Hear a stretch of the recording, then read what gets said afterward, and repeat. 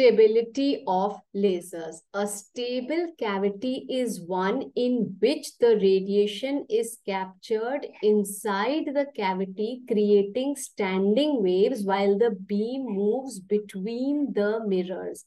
The geometry of the cavity determines whether the cavity is stable or unstable. Laser output is from the center of the optical axis.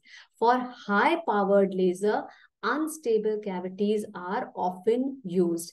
The unstable resonator is used only if the active medium has high gain, because the beam passes through the active medium in less time than in a stable cavity. So the geometric patterns of these two mirrors are, numericals come on this formula. G1 is equal to 1 minus L upon R1, where L is this distance, R1 is the radii of curvature, G2 is 1 minus L upon R2.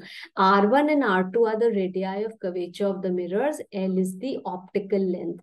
Stability criteria for laser cavity is that the multiple of G1, G2 should be less than 1 and greater than 0. So if we put the value of G1 and G2, then this criteria should be satisfied. Discuss stability diagram of an optical cavity. Here is the stability diagram of the optical cavity, where we can see that the stability region has been surrounded by two hyperbolas.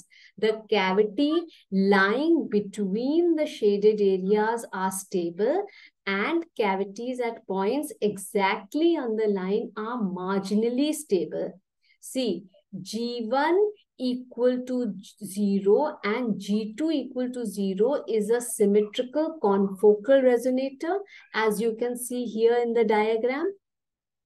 Next, G1 equal to 1 and G2 equal to 1 represents a plane parallel combination.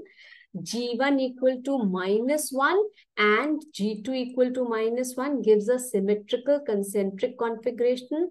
G1 equal to 0 and G2 equal to 1 gives semicircular cavity. Few lists of constants which you will be requiring when we begin the numericals of this topic.